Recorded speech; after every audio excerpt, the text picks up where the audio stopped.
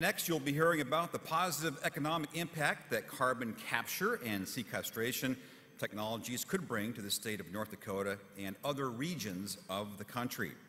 Our speaker is Josh Stanislawski, a principal process engineer in energy systems development at the EERC, where his work involves gasification and CO2 capture technologies. He holds a Master of Science and Bachelor of Science degrees in chemical engineering from the University of North Dakota. Mr. Stanislawski's principal areas of interest and expertise include coal and biomass gasification systems with an emphasis on novel syngas cooling, cleanup, and separation technologies. He has worked extensively with hydrogen separation membrane systems and liquid fuels catalysis. He is proficient in process modeling and systems engineering, including techno-economic studies using Aspen Plus software. He has significant experience with process engineering, process controls, and project management. And I'm not sure, maybe he can forecast the weather with all of that. All right, please help me welcome Josh.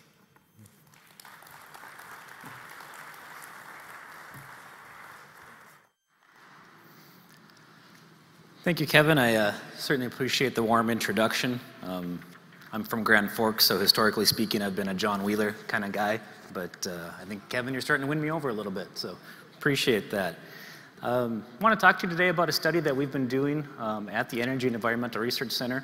I think Senator Heitkamp kind of teed it up for us very nicely here earlier in talking about some of the studies that are ongoing at EERC. What we want to talk about today is a what-if scenario of if we did implement carbon capture, utilization, and storage in the state of North Dakota, what would be the positive economic impact that we might see in the state? So I'd certainly like to thank my co-authors at the EERC, as well as Dean Banks from North Dakota State University. I'm not an economist, but Dean was instrumental in helping us put together some of the economics for this study and helping us to understand things like job creation. I got to say, it is very nice being here in my home state of North Dakota. I think most of you are familiar with the Energy and Environmental Research Center. Typically when I go around the country presenting at conferences, there's a lot of international attendees as well, so I have to kind of point out where the state of North Dakota is to a lot of these attendees, but I think all of you are mostly familiar with EERC and the work that we do, and certainly are familiar with the location of our state in the US, so another positive. When we're talking about the regional impacts then of carbon capture, utilization, and storage, really what we're looking at here is a study that's kind of focused on a what-if scenario, saying, if our largest plants in the state were to capture carbon, and then we were to then use that carbon in the oil wells in the state, as well as for potential for geological sequestration, which I think the 45Q tax credits enable us to do now. What do we see as the positive effects as a result of this? And so we're not trying to state whether or not it's an economic balance, right, for each of these individual utilities to determine whether or not they want to do carbon capture in the state. But what we're trying to say is if we did, if we moved forward and if we added this to a lot of the units in the state, what would that positive impact be? We know that the lignite industry supports about 14,000 jobs currently in the state, and that if we did have this CO2 available, we could boost the production out of our existing conventional assets. And so looking at this scenario, then we are trying to evaluate a wide-scale implementation and what that might mean for the state of North Dakota. I put this slide in here, but I think Senator Heitkamp stole my thunder quite a bit on this one, but she did enumerate pretty well the August 3rd ruling from the EPA talking about the Clean Power Plan and the final rule. We do know that that was a significant challenge, probably unfair to the state of North Dakota, what the proposed rule looked like versus how the final rule was implemented. We see ourselves in a much better position now with the Affordable Clean Energy Rule, but we also see North Dakota as an opportunity state. Also, as the Senator mentioned, we've been doing carbon capture out at Dakota Gas for a number of years now and selling that CO2 for EOR. And so I think we're in a unique position compared to a lot of states around the country to be able to take and do this because we think it makes economic sense to do so. And so we're going to talk about that a little bit, but definitely want to focus on what we see as the overall regional impacts going into a project such as these. Just wanted to touch briefly on a little bit of an overview of CCUS studies at the EERC. I know we're working in a lot of different areas, and both senators mentioned a couple of the different projects that we've been working on over the last few years. And so Project Tundra is, of course, something that I think a lot of people have heard of and are familiar with. Exactly what is Project Tundra? Well, it's really a compilation of a lot of the different efforts that we're working on at EERC, with the end goal there culminating in us putting together or building in the state of North Dakota a post-combustion carbon capture unit, at one of our coal-fired facilities. At this time, we're looking at Milton R. Young Unit 2 as a great candidate for that technology. But we've got Project Carbon contained within Project Tundra. We've also got Carbon Safe contained within Project Tundra. So these are both projects that are looking at both the capture and the storage side. What I want to talk to you about today, though, is regional impacts.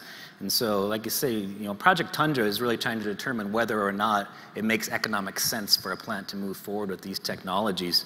What the regional impact studies are doing are saying, hey, if we did move forward with these types of technologies in the state, what would be the positives that would come out of that in terms of job creation, in terms of increased tax revenue to the state?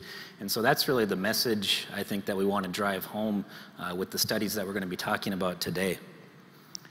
So just to, state the question very plainly was, if we're looking at the largest coal-fired power plants in North Dakota, the ones where we think it makes technical sense to do carbon capture, and we did a 90% carbon capture at these facilities, what would be the economic impact to the state for both doing the carbon capture, but then also picking target oil fields for doing enhanced oil recovery and CO2 recovery? And so we're looking at this from both sides of the spectrum, both the utility and the carbon capture side and the oil field side. And so really what we're trying to do here is link the two industries together.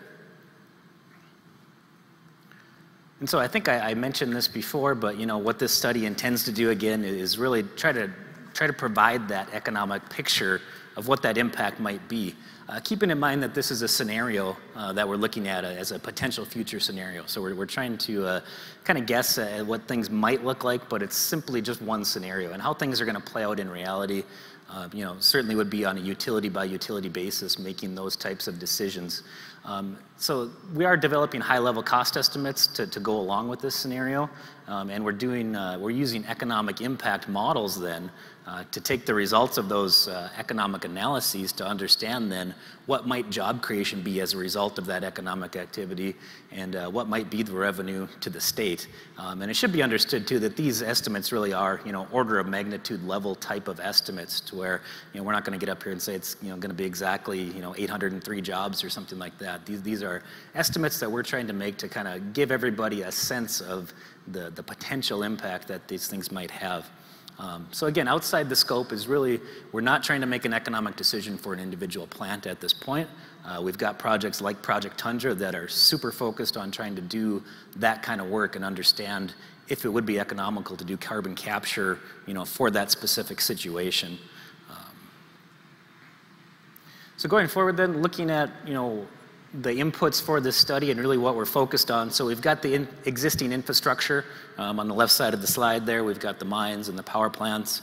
And then on the right side there, we show the existing infrastructure with our conventional oil fields. And for this study, what we're looking at then is the new construction that would take place as a result of the link, I guess, that we're gonna put with these industries. And so we've got carbon capture facilities that we would need to construct in order to make this happen. We've got CO2 pipelines, CO2 compression and recycle facilities, as well as CO2 injection wells. So basically all the stuff that you would have to do in the oil field in order to be able to use this carbon for this enhanced oil recovery process. And so by doing this and by putting this infrastructure in place, we truly are linking then the coal industry to the oil industry in North Dakota, which we think is a great positive for the state. One of the things we talk about is why capture 90%. Of course, that's a question. Partly why we're looking at 90% capture is, that's the type of scenario that we thought it was prudent to evaluate. Section 45Q incentives would certainly make the economic case such that if you're going to do carbon capture and you're going to spend the capital to do carbon capture, we've got tax incentives, we've got things that give you a reason to maximize then that production. So you're almost looking at it like you're producing CO2 as your product and you want to maximize that production. So that's one of the reasons we focused on 90% there. We're also looking at minimizing the overall capture cost in terms of a dollar per ton basis. And so studies that we've done at EERC really have shown that if we look at the cost of carbon capture in dollars per ton, and I should note that this is with just older conventional technologies, not some of the advanced technologies that are out there today. But even with conventional technologies, you can see that if you're in that 85 to 95% capture range, you're really optimizing the cost of CO2 capture in terms of dollars per ton, and then that cost starts to go up significantly if you're actually looking at capturing less carbon. So we can see a very good economic reason why we think we'd want to do 90% carbon capture. And actually, since we've made that decision, looking at Project Carbon specifically within Project Tundra, they're looking at capturing 95% of the carbon with their study. So we think it's definitely prudent to be looking at maximizing capture rates. Just to kind of help visualize, I guess, the overall scope of the study. So with this study, what we're looking at is taking the 5 largest coal-fired power plants in North Dakota, which ends up being a total of 9 individual units or 9 individual boilers, and implementing 90% carbon capture at those 5 largest units. And then on the EOR side, what we're looking at is let's pick some target oil fields that we think are potential for near-term opportunities for doing enhanced oil recovery. Now, we could certainly debate on exactly which fields would be the best ones to start, but for the purposes of this study, we picked a few that we thought had some good potential. Certainly, again, I can't stress enough that these types of studies would really be up to the individual plant and the individual utility and the oil companies to decide, where they're going to target and what things they're going to go after. Worth noting, though, that the circled areas, what we're estimating then is about 270 million barrels of potential additional oil recovery as a result of injecting CO2 into those areas. So you can imagine that additional oil recovery could be a pretty significant revenue or tax impact to the state as well in a very positive way. For this study, we are targeting the conventional oil fields, and we think that's because the conventional definitely represents the near-term opportunity. The Bakken, of course, is out there as well, and we see that as the future, and we're doing studies every day at EERC to try to unlock that potential and see if we can utilize CO2. When we look at the conventional oil fields, we are a little bit CO2 limited in terms of how much oil or how much CO2 those fields can take. And so our total CO2 production from those 5 plants with 90% capture, we're estimating about 26 million tons per year of CO2. And we're only talking about an oil field demand of about 5 million tons a year. So there's definitely some room for growth. Once we've got this CO2 in hand, there's additional places we could put it. So if we're not putting in an oil field, the study's assuming that we're doing geologic sequestration into some of the formations in North Dakota that are certainly suitable for that type of sequestration type project. If we did expand, though, our scope of study, so those circled areas I showed on the previous map, if we expanded those circles, we do see the full potential for oil field demand in North Dakota to be about 13 million tons per year. This is again with the conventional fields only, which would represent about 1 billion barrels of additional oil recovery. And so we think that's the long-term target. That's what we want to go for the conventional. We start getting into the Bakken and Three Forks, and then the sky is really the limit. We couldn't produce enough CO2 over short periods of time to be able to satisfy the demand that Bakken oil field might have. We've got some estimates there, 4 billion to 7 billion barrels. A lot of people think those estimates are actually a little bit low right now. So we don't see any kind of limitation if we can put CO2 into the Bakken. One of the things that we're doing with this study is economic impact analysis. And so with economic impacts, this is something that was a little bit new to me as I started down the pathway of going into this study, and that's why we also brought on Dean Bengtson from NDSU, who does a lot of great studies for the lignite industry in understanding what the job impact is of the lignite industry on the state of North Dakota. But when we do look at this analysis, we talk about effects in terms of job creation. And so if you started a new project in North Dakota, the direct effects are those effects where we've got employees directly working on that project. So, in this example, we're talking about a construction worker that would be pouring foundations, for the carbon capture unit. Indirect effects, though, are jobs created at all these support companies that support these industries, but more specifically for this study, that support the economic activity that we're talking about, which is construction of a capture plant. And so an example of that might be a welder at a local machine shop that's producing components that are being utilized in this capture plant. But then there's also induced effects, and so that's jobs created at businesses that support the local workforce. So you've obviously got housing, you've got food, entertainment, all those sorts of things. So if you add up all those effects then that an economic activity might have, you get the total effect when you add up those three categories.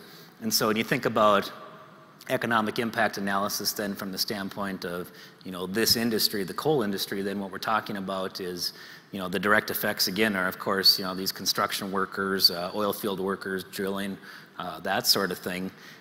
The indirect effects, and those can really also be thought of as goods and services that are purchased by the companies that are doing this work that need that additional support from the surrounding community and the surrounding vendors and that sort of thing. And then of course the induced effects again, food, shelter, transportation, apparel, all those kinds of things that all of the employees need in order to get by as well. So we take all that and we can start looking at some of the studies that Dean and his team at NDSU have put together today. And so this is actually information from a study that was just released here by Dean within the last couple of weeks actually. And so what we're looking at is this is just the lignite industry today, so this isn't considering the scenario we've been talking about in our project. But you can see that there is a high level of business activity, about 3,800 direct jobs and about 10,000 secondary jobs, which we're adding up that indirect and induced jobs together. And so in total then, you're looking at about 14,000 jobs that the lignite industry currently provides to the state. And so I think what we want to talk about now is, well, if we added this carbon capture and storage, what would be the additional jobs that would be created? Question becomes a little bit, and I'll try not to belabor these points too much, but the question becomes, how do we actually do those types of estimations for the state for a project that's really is something that we're conceiving or something that's notional. And so what we used and what actually, Dean Bengtson at NDSU used was an impact analysis for planning model that's referred to as IMPLAN. And it's actually a pretty widely model used in the economics industries where we can talk about taking some of these capital expenditures and that sort of thing that we're estimating, us engineers are estimating for building a capture system, and taking those estimates and then turning that back around into an economic impact analysis that actually goes through, estimates jobs, estimates the potential tax revenue for the state. And so we've got a model then that basically allows for customization and allows for us to really make sure it's tailored to the state of North Dakota. A lot of words here. I have some of the information here from Dean. I won't talk about all this in detail, but basically the message to take away here is that we did have to take the model as it's contained out of the box and customize it for the state of North Dakota. One example would be is that the model assumes that we're exporting 50% of our coal here in the state that we mine, which of course is simply, as you all know, not true. And so Dean went through and adjusted and rebuilt some of these different sectors in the model to make sure it accurately represents the way that the economy truly works in the state of North Dakota. And the studies that he puts out every 2 years really what enable him to be able to do that. accurately through the survey data and those sort of things that he does. So he does, they do surveys out at NDSU where they're calling around asking about jobs, that sort of thing. And so that data that you all provide to him is also going directly into this study. So not only does it feed some of the studies that he's been releasing, it's also helping us to understand these economic impact analyses as well. So certainly thank you everybody for providing that types of information to Dean so that we can carry these studies forward.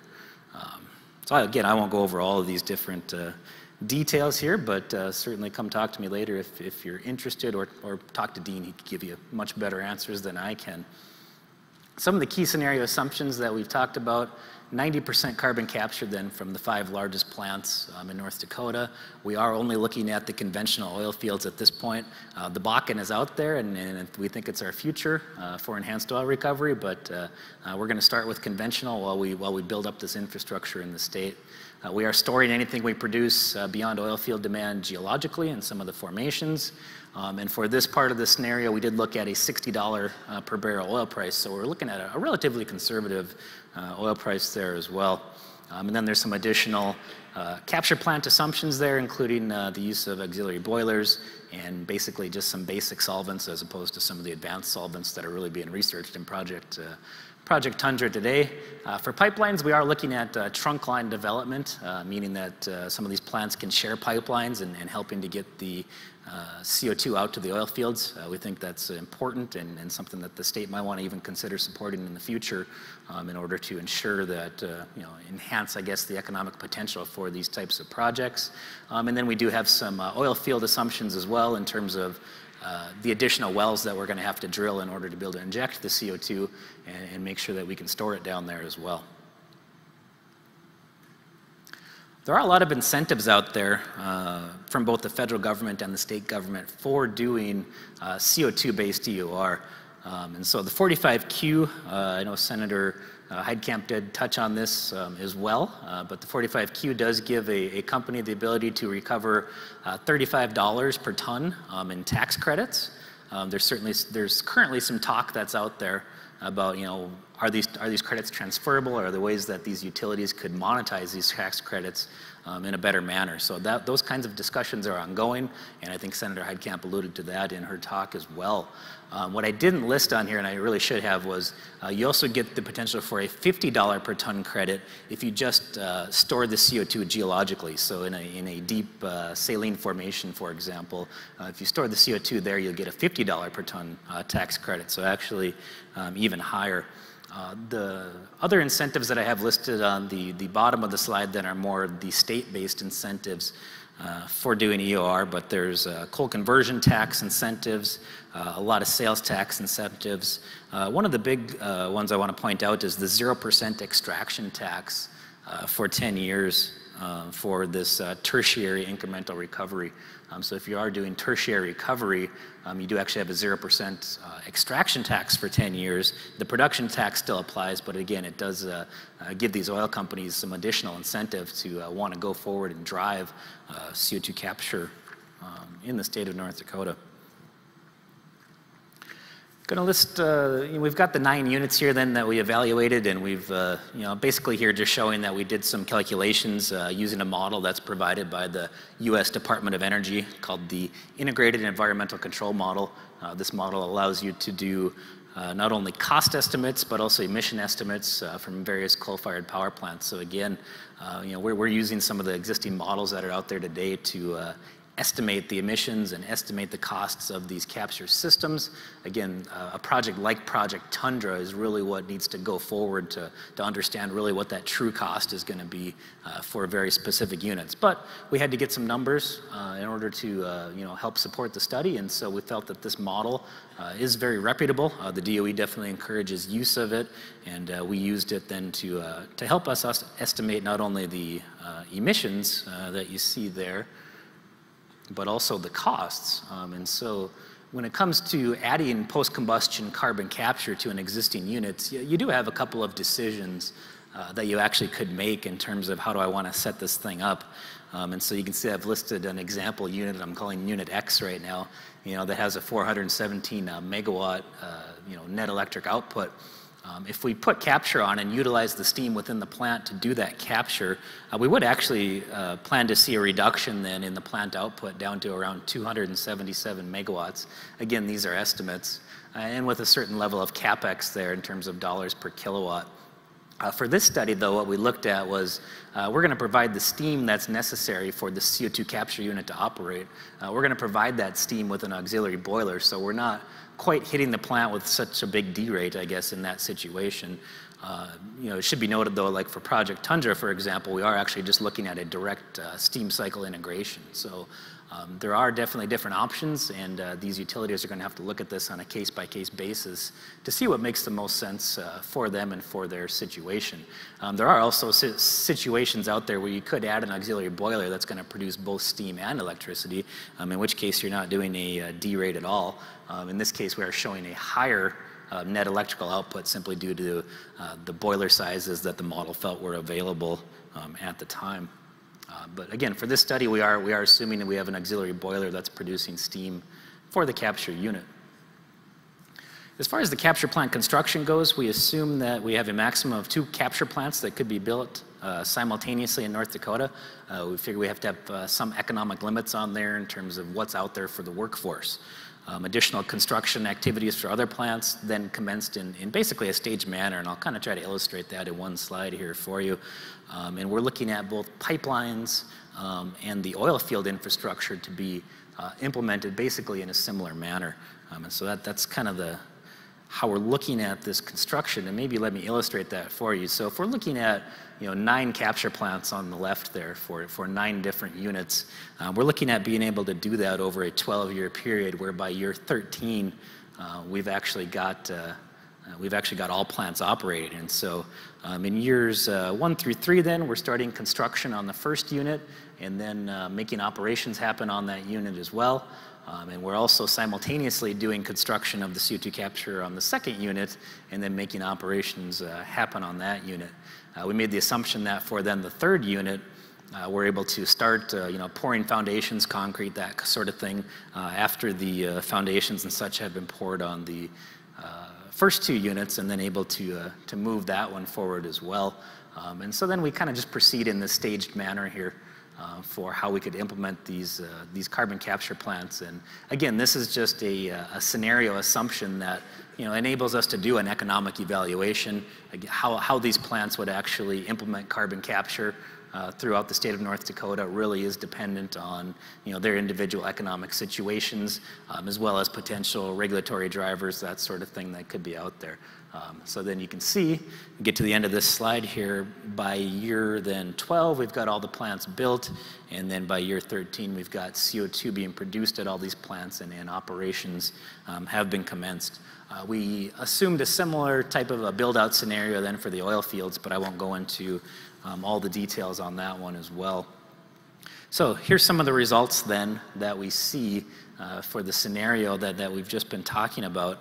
And so we've got the basically green colored bars there on the graph. The bottom axis there is years, so looking through an 18-year period is how far we went with this study. And looking at, on the left hand, is the annual tax and revenue to the state. And so that's the bars on there are corresponding to that left hand. And so you can see that there's an increase in annual tax and revenue to the state. Years 1 through 12, you see a big increase. A lot of that is due to just the construction activities that are going on, and some of the income taxes and such that are being generated. But also, starting in years 4 and 5, we are starting to see some of that additional tax revenue coming in from the EOR activities that are going forward in the state as well. So that continues to build up into year 12, and then by year 14 through 18, we're starting to reach a number of around $140 to $160 million in annual tax revenue to the state that we see just as a result of those EOR activities, plus some of the employees that are still on board continuing to operate these carbon capture facilities. On the right-hand bar, and corresponding with the blue line on the chart, is just the total annual economic activity. So it's another economic measure that's generated, trying to understand what that activity might be. But you can see we see on the order long term of up to $2.5 billion in total economic activity just as a result of this scenario. Total job creation then for this scenario, or scenario 1, I guess as we're calling it, You can see the direct jobs in the darker color, and then in the lighter green color you can see the indirect plus induced jobs. And so you can see a lot of jobs are created throughout the construction phase, peaking at about 14,000 jobs in this scenario under year 7. And then as we get out to years 13 through 18, those jobs become stable then as that operation has fully commenced, but then we're also seeing about 8,000 then long-term annual jobs that are being created just as a result of this scenario. So overall then, just to kind of summarize those numbers then, you know, in this study then, we're seeing 2.5 billion total economic activity, probably greater than 140 million in annual tax revenue, and at least 8,000 annual jobs that we see being created just as a result of doing carbon capture and enhanced oil recovery with these limited number of fields that we talked about. One of the things that we want to look at is actually unlocking then the full potential of conventional EOR in the state of North Dakota. Like I said, we had started with this assumption that we're going to just look at some of these near-term target oil fields. Well, we think it's prudent, I mean, we were discussing this, and to expand, I guess, the scope of the study out to you know, what we think as the full potential for conventional oil fields in the state of North Dakota. So working with some of my colleagues, we've identified then actually 201 conventional oil fields. So basically all the conventional, the darker blue ones that are shown on this slide are the oil fields that we're looking at. These conventional oil fields would require significant amounts of CO2 in order to realize their enhanced oil recovery potential. And by doing that, we think we can produce up to 1 billion barrels of incremental oil. And so again, that's basically taking the CO2 that we've already captured in the scenario I just presented, and now continuing to expand that out to additional oil fields in the state, continuing to develop those oil fields in the state. So if we did that, and we look at the full potential for EOR in North Dakota then, we're looking at, in this study then, up to, again, 1 billion barrels of additional oil. But if we assume now, looking out into the future, we're going to go with $65 a barrel as far as the oil recovery price, we're actually looking at the potential for $300 million a year in additional revenue to the state. And that's, you know, primarily, again, through these oil extraction taxes that are out there. So we see that as being a pretty big number in terms of the full potential. That would mean through these studies and estimates then over 30-year time frame, we're actually looking at 45 billion in total economic impact to the state as a result of this CO2 EOR, and upwards of 15,000 long-term jobs per year. So this is year after year jobs that we would have in the state just from doing this CO2 EOR. All right, so wrapping it up, I guess, what does it all mean? I think, you know, from a high-level, long-term perspective, which is what this study is trying to accomplish, we definitely see a positive outlook for CO2 EOR in North Dakota. We see technology advancement as being something that's key, you know, to unlocking all of this. We see the work that we're doing in Project Tundra is going to be instrumental in ensuring that the economics are there to motivate different plants and utilities and oil companies to go forward and want to do CO2 EOR in the state. Certainly if we can resolve some of these uncertainties, we know our senators are working hard on that in these 45Q tax credits. We think that that can go a long ways as well in encouraging all of you to do this type of work. But I think, you know, the benefits obviously are clear, I think, if we do deploy these technologies. So in conclusion, I guess, the lignite industry certainly has a significant economic impact to the state of North Dakota. That's an industry that we're all interested in seeing have a very long and healthy future. We see carbon capture as being able to link those two industries together, the coal industry and the oil industry, and really being able to unlock, I guess, a new opportunity for the state. We are working on additional comprehensive assessments for this project, and we do expect to have some of the final numbers from these comprehensive assessments available here by the end of the calendar year. So with that, I've got a couple of disclaimers. Certainly thank the DOE for their participation in this project, and don't want to pass over NDIC and the Lignite Energy Council for also being very supportive of this work as well. So with that, I guess, if there's any time for questions, I'd be happy to take some.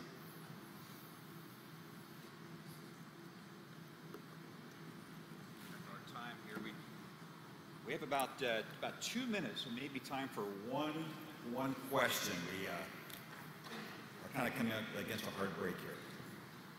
A couple of years ago, I had the privilege of working in Estevan, Saskatchewan at a SAS Power carbon capture sequestration project. And I think that's complete. What do you know about that? What can you learn from that? And or is there things to learn from their technology, their financial model? Do you know, are they profitable now? And Yeah, some of those. No, thank you for that. There's certainly a lot of lessons that can be learned from the SAS Power project. I mean, we should mention when we're talking about carbon capture, this is a fairly new technology. SAS Power was kind of first to do it on a commercial scale. They built about a 100 megawatt unit. We now have the Petronova unit that's operating down in Texas. That's about a 240 megawatt unit. If we go forward in the state of North Dakota, we're looking at a 470 megawatt unit. So we're going through that technology progression. But to answer your question, yeah, we've actually had some individuals, John Kay, for example, who's in the audience, was just visiting their facility a few weeks ago along with Mike Holmes, and really they want to share that knowledge. They want to share those lessons learned, because the first of a kind of a technology is always going to be more expensive than, the nth of a kind. And so with the research and the studies that we're doing, we're really working hard to get to that nth of a kind. We're working with MHI now, and their technology, which they've put in at Petronova. We're working on that technology for Project Tundra, and we think that the lessons learned from MHI, I think, are going to go a long ways with their existing projects in order to lower the cost and lower the cost significantly for these next projects going forward. So absolutely.